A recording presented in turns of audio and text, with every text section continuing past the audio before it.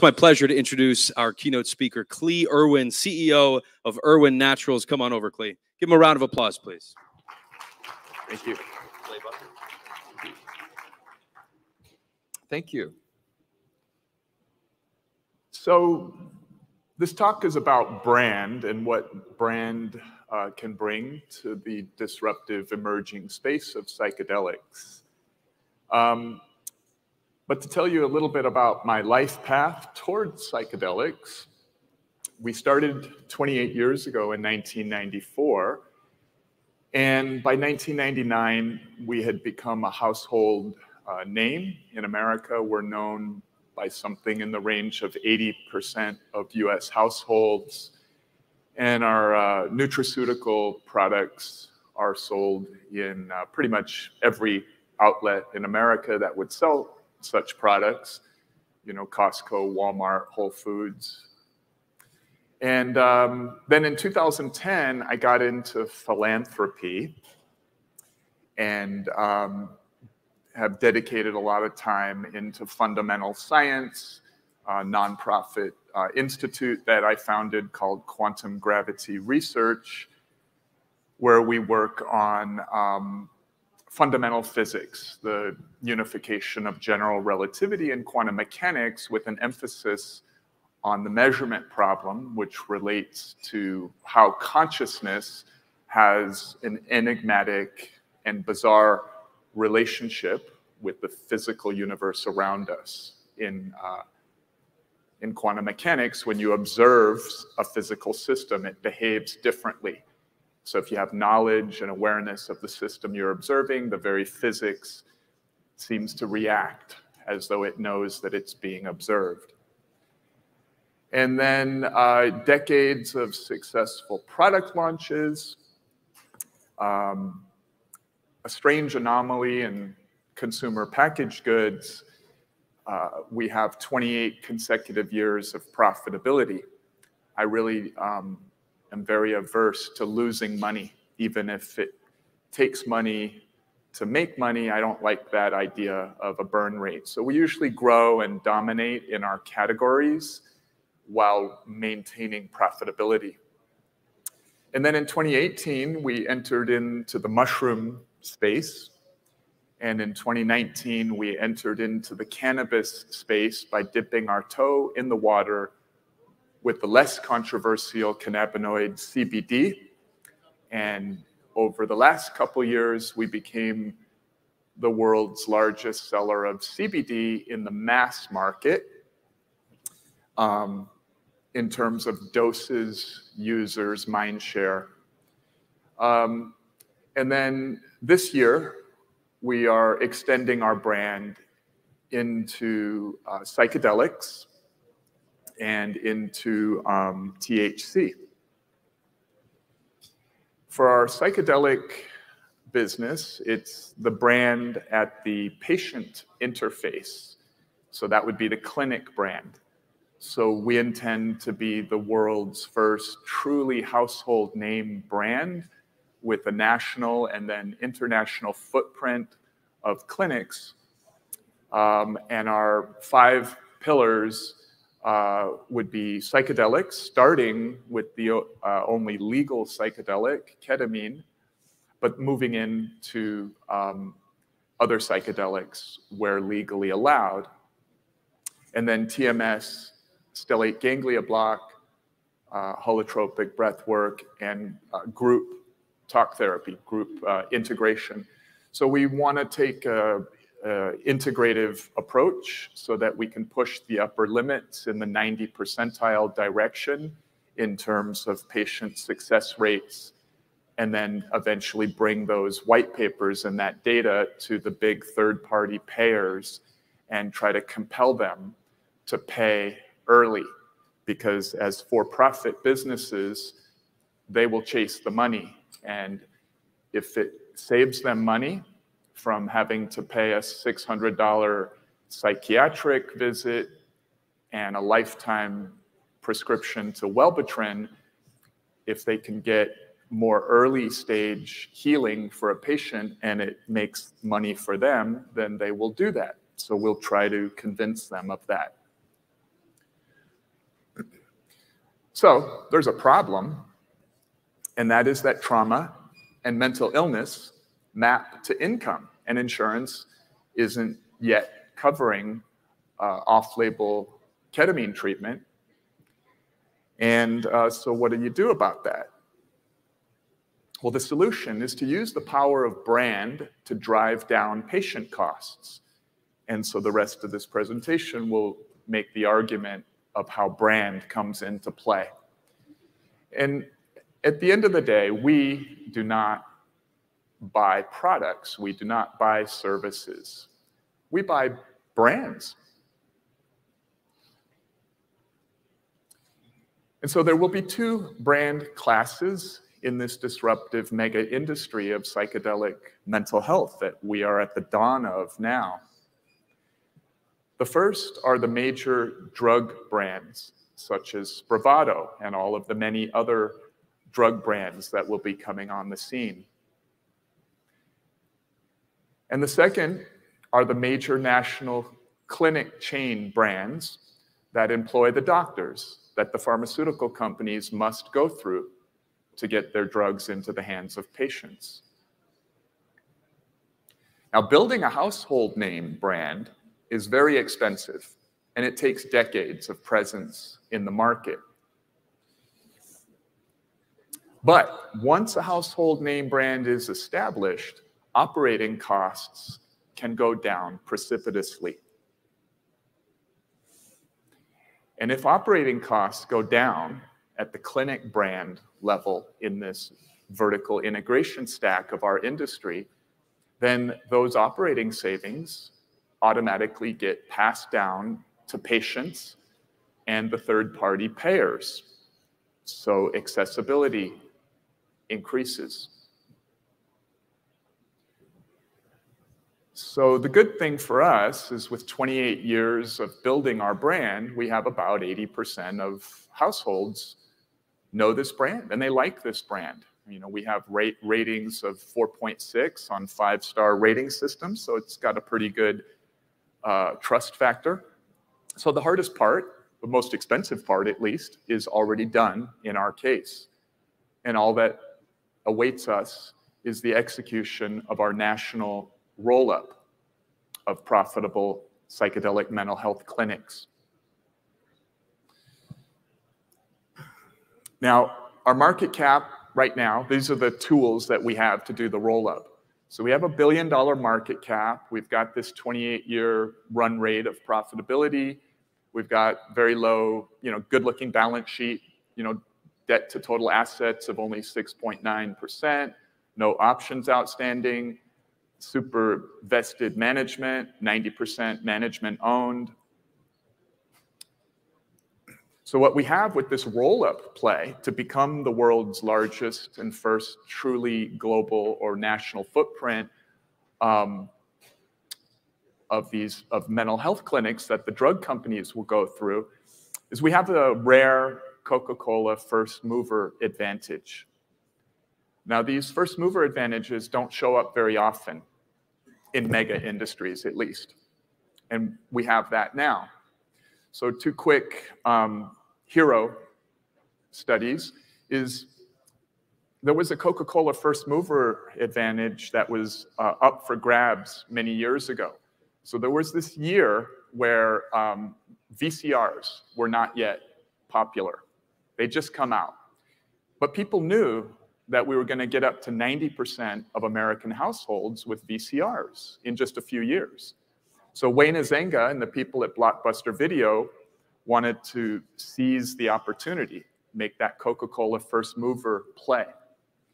But in order to get a national footprint overnight to eclipse the competition from having a fighting chance at getting that first mover advantage, they couldn't just organically open Blockbuster Video locations. So what they did is they targeted good mom and pop video rental stores, and they began a roll-up. So they began acquiring them at a very fast pace.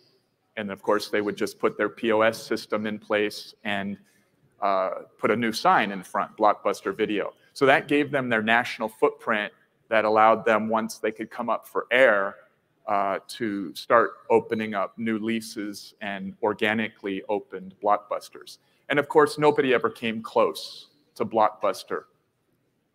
And then the other example in a more clinic-oriented case is Jenny Craig.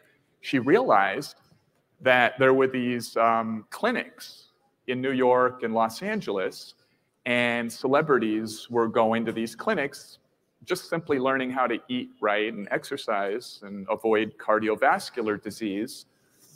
And she thought, well, the people suffering most from these diseases are the people in the middle of the country, but they're the ones who can't afford these expensive clinics. So she was able to convince investors that if they would bankroll her to create this household name and carpet America with these clinics, that they would have executed a Coca-Cola first mover advantage, making it difficult for anybody to overtake them. And of course, she pulled that off. They got up to 700 clinics, and it's a household name. But in both the Blockbuster video and the Jenny Craig examples, they had to spend billions of dollars in advertising money over a period of years to eventually become a household name. So our advantage here again is that we have this household name. It's already in health and wellness. We can extend it outwards in scope to include mental health. So how big is this opportunity, this roll-up? How big is this opportunity in this industry? Well, the way I look at it is 25% of adults and rising have a diagnosable mental illness, whether that's sleeplessness, anxiety, subclinical PTSD, depression, anxiety, you name it. There's a massive percentage of us who could benefit from impactful treatments. Now, there's 179,000 dental clinics in America. Why that many? Because a lot of people go to the dentist. But not all people go to the dentist once a year, and we still need 179,000 just to take care of the people who go to the dentist. And so if you think about the number of us Americans who have the opportunity to have a breakthrough treatment from the coming wave of transformation in this sea change that is the psychedelic renaissance, we need a heck of a lot more than the 600 ketamine clinics. So of course, all of these ketamine clinics will be using the new psilocybin-based and MDMA-based drugs that are going to be coming out. But we need a heck of a lot more than 600 of them to serve 25% of the population. So we're at the very, very beginning of a rapid expansion of the quantity of these psychedelic mental health clinics in this country. 600 is just scratching the surface relative to the need.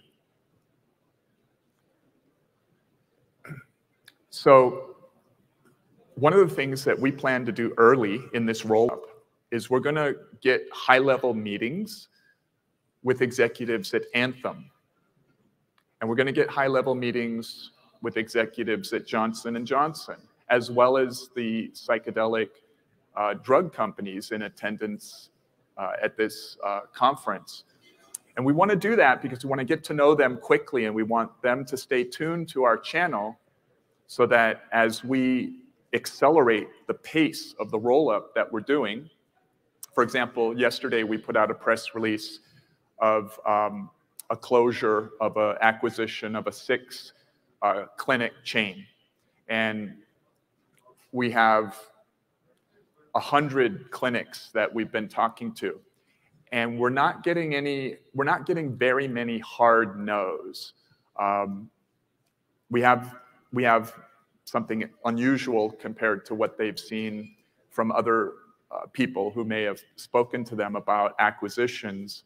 And that is that regardless of any bearish period where the psychedelic stocks are, not being favored in the market, our company really can't fully collapse down to a penny stock the way some of the smaller psychedelic public stocks have, because we're not a burn rate company. We don't really even need public money to execute our growth strategy. For example, we're extending our Irwin Naturals brand into cannabis. Right now, cannabis is on the eve of federal legalization, and we're already at 38 states in the country who have legalized cannabis. But there are no brands in the space, and that's because it's not federally legal. So the brands are popular in a given state, but if you go to the state next door, nobody's heard of that particular cannabis brand. And so Irwin Naturals, with this 80% household name recognition, will end up being this largest, first of the large brands in cannabis. But we are intending to uplist to a major US exchange soon, and so we can't touch plant. For example, NASDAQ won't let you list on their exchange if you're plant touching, which is perfect for us because with our cannabis model, all we care about is getting an Irwin Naturals bottle of power to sleep with THC in a dispensary shelf in Michigan, New Jersey, California. And the consumer doesn't really care whether it's done by a licensing structure where we've licensed a plant toucher. So the point in licensing and cash flow is that to execute our land grab to become the first national brand in THC, we simply don't need money. They're just licensing contracts. We don't need CapEx costs to go into a state and set up shop. And we've been growing for a quarter of a century. We've been growing our CPG business in the big chain stores like Costco for, profitably for as long as we've been in business. So we don't need money for that either for public markets. And with the roll-up of the ketamine clinics, we're doing that with stock. And so we don't need cash for that either. So what we'll use the cash for is more advertising. Maybe we can accelerate the clinic roll-up by giving cash sweeteners to some of the clinic partners who are joining our family in the roll-up. But essentially, we're a bit of an anomaly in some of these ways, sort of anomalous in that we're an old company and we have a very famous brand. We're anomalous in terms of our profitability. And at the end of the day, I'm coming at all of this as a philanthropist who's exploiting capitalism in a sort of B Corp mentality to think, how can I exploit this famous brand that I've built up over most of my adult life in order to do good in the world? And if it makes investors money, if it makes me money, that's a side effect. But the doing good is the first and foremost part. And the mental health crisis is the scariest thing. It's more scary to me than the chance of nuclear holocaust. It's scary. And so I think that by helping to accelerate the validation and the mainstreaming of the psychedelic renaissance, having a household name brand come into the space, it does help to validate. But at the end of the day, I want to leverage brand to drive patient accessibility, because this is one of the rare disease states that does track to income. And so we need to take care of the people in our society who are suffering the most, and leveraging brand is the way to do it. So thank you.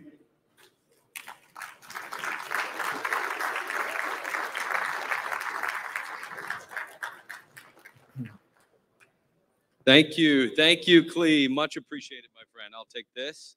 Thank you very much.